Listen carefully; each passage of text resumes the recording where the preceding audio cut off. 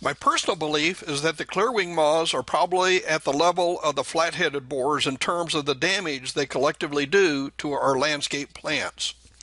The main difference is that clearwing borers tend to slowly do their damage, with infested plants simply showing slow growth or bark damage that is often mistaken for canker diseases or other maladies.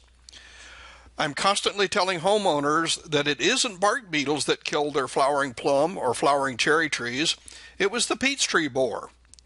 Because of their importance, we'll take part of the next module to completely cover these borers.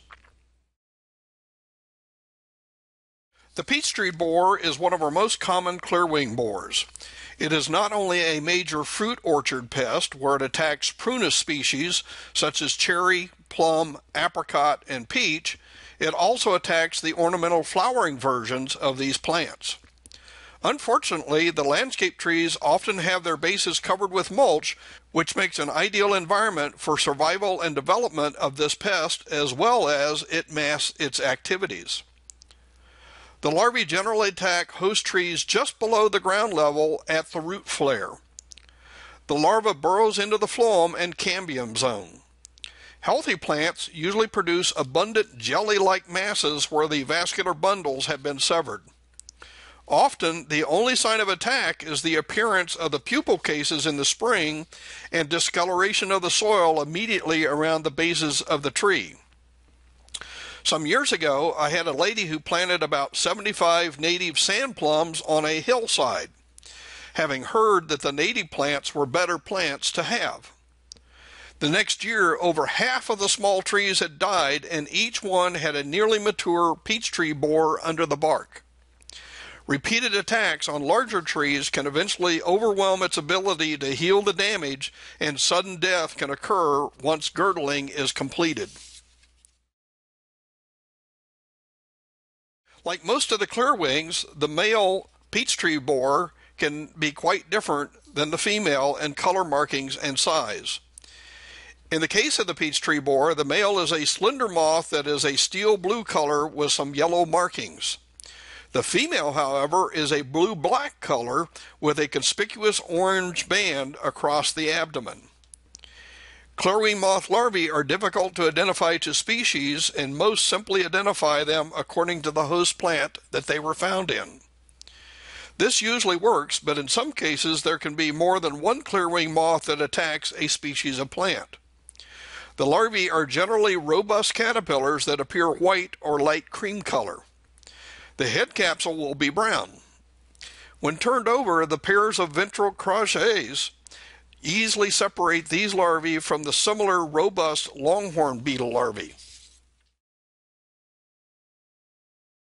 Since the peachtree borer is a major fruit orchard pest, there has been considerable effort made to develop management programs to control this pest. The primary development has been the identification of the sex pheromones that females use to attract males for mating. These pheromones have been synthesized and are easily available.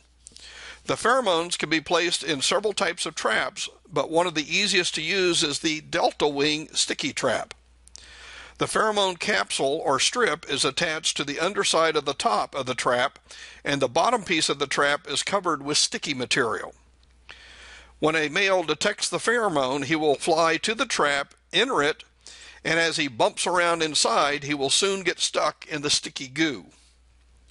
The trap should be inspected every few days because males emerge about a week to 10 days before the females. This will give the manager a few days to prepare for treatments. Treatments usually involve spraying the base of susceptible trees with a residual active insecticide. Since adults can emerge over a long period of time, the trap is inspected again when the insecticide residual activity is expected to stop. If adults are still being trapped, another insecticide application can be made.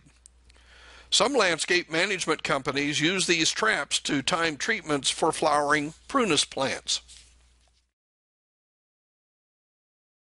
The lesser peachtree borer looks a lot like the peachtree borer male, but it is a bit smaller.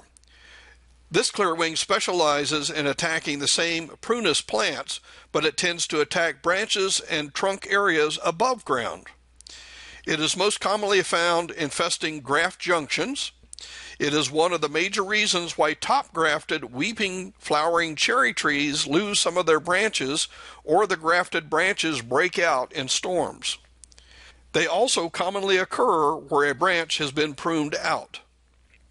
The callus tissues that attempt to cover the prune spot are very attractive.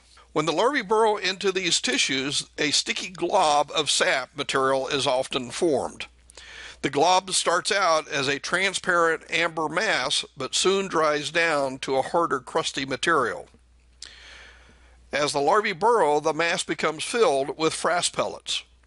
Again, there are pheromone traps that can be used to monitor the flight period of this pest, and multiple preventive treatments are usually needed. The dogwood borer has always been a major pest of the native flowering dogwood trees. However, their name belies the fact that they have been found attacking a wide array of deciduous trees and shrubs.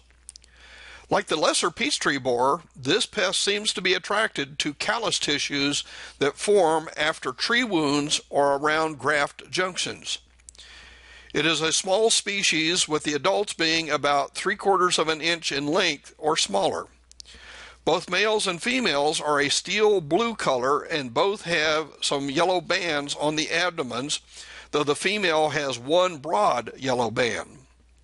On flowering dogwoods planted in full sun, the dogwood borer damage often causes the tissues to die and patches of the bark will fall away. This is one of the most common symptoms seen on flowering dogwoods. Unfortunately, the females will continue to lay eggs on or around this damage, which causes the damage to continue. I picked this picture to show what dogwood borer attack looks like when it is beginning and patches of bark haven't fallen off. Notice that the bark on the left has some rough areas. Normally, dogwood trunk should be smooth, and this suggests that the callus tissues have formed under the bark. The middle trunk is also showing evidence of sap flow with frass pellets. This can often be mistaken for sap flow from a canker disease, but cankering fungi don't make frass pellets. Female dogwood borers concentrate on attaching their eggs where there is some evidence of plant damage. This can be a lawnmower nick, poor pruning, or previous damage done by the borer. The larvae burrow into the phloem and cambium zones under the bark and produce granular frass pellets. These are expelled from the burrows. Again, there is a pheromone trap for this insect that it can improve timing of insecticide treatments, but avoiding plant damage is a better strategy. Also, it's a good practice to plant the shade-loving flowering dogwoods in shady places, not in the open sun. The lilac borer adult looks a lot like one of the Polistes wasps. Polistes wasps are the social wasps that make those umbrella-shaped nests under the eaves of buildings. The lilac borer is sometimes called the lilac ash borer because the pest will commonly attack small branches of both common lilacs and ash trees. The larvae burrow into the stems that are usually an inch in diameter or less. They move into the middle of the pithy stems where they feed on the wooden fibers. Their activity is often missed until the branch or stem suddenly breaks in a windstorm. The infested stems often have a nodule of hardened sap located where the larva entered the stem, but it takes a sharp eye to spot these. In most cases, treatments are not recommended for this pest. On ash trees, only minor pruning of small branches occurs, and on lilacs, 3 to 4 year old canes should be removed to stimulate new growth anyway. Before the emerald ash borer arrived in North America, the banded ash clearwing was the most important borer attacking ash trees. This pest is found across North America, and the adults look like dark brown wasps with yellow bands across the abdomen. The males and females are just a little over an inch long, and males have more slender abdomens. Like many borers, the adult females tend to lay eggs on stressed ash trees or trees that have some physical damage. In street lawns and parking lots, trees are often pruned up to provide space for cars and people. The pruning scars can be attractive to this pest. This borer is a bit different than the other clearwings we have discussed. The larvae first burrows in the phloem and cambium, but it soon burrows deep into the xylem. Thus, girdling damage is uncommon with this species. The larvae push out their granular frass from entrance holes, and this can accumulate under infested trees. When the banded ash borer has matured, it will extend its burrow back to the bark surface where it chews away the bark tissues but leaves a thin window.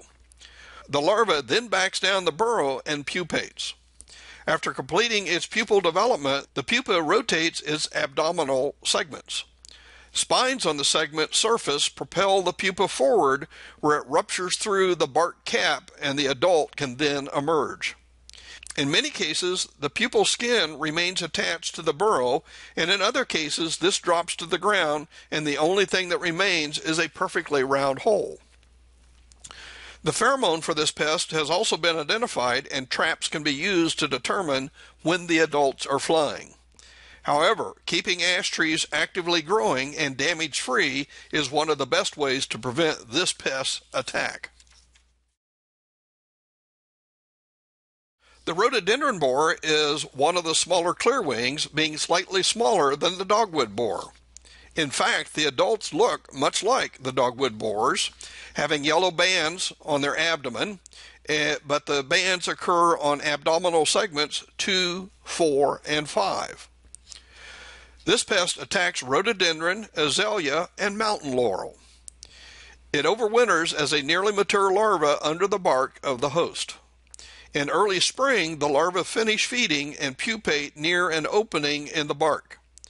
The adults fly in mid-May through June.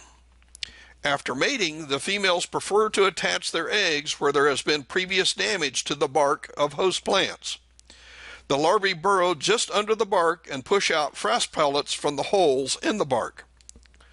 Most of the attacks occur at the bases of host plants.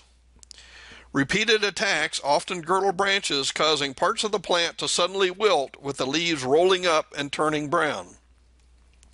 While there are diseases that can also kill rhododendron and azalea branches, none make frass pellets. Again, pheromone traps are useful in determining adult flights and thus timing of treatments. Viburnum shrubs often have canes that suddenly wilt and die. Most assume that the plant has a vascular disease, but in many cases the death is due to the viburnum borer. This borer is about the size of the dogwood borer, but the adults have antennae with distinctive white tips.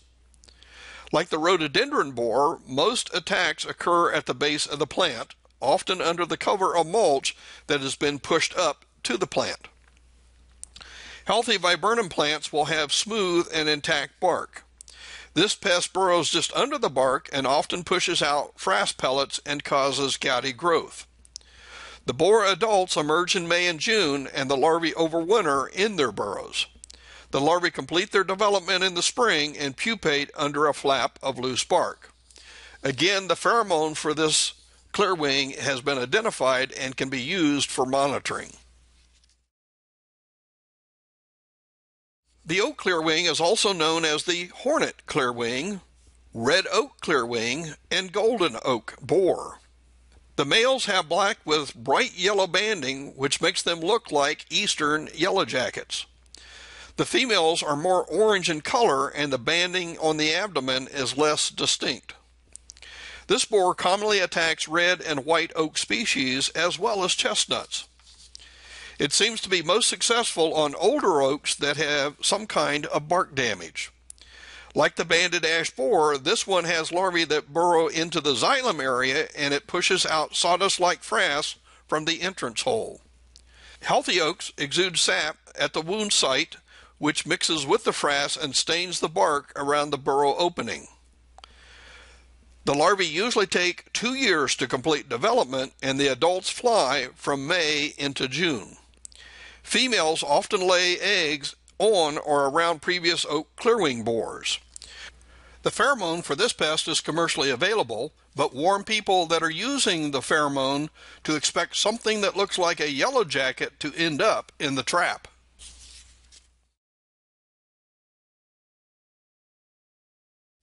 The western poplar clearwing is in the same genus as the oak clearwing, and the adults also look a bit like yellow jackets. This clearwing attacks willows, poplars, and aspens in the northwestern North America. The larvae can bore into trunks or branches, and they generally feed in the xylem area and maintain a burrow opening to the outside. They use this opening to expel their frass pellets. In healthy trees, the frass can be mixed with plant sap, which stains the bark of the infested trees.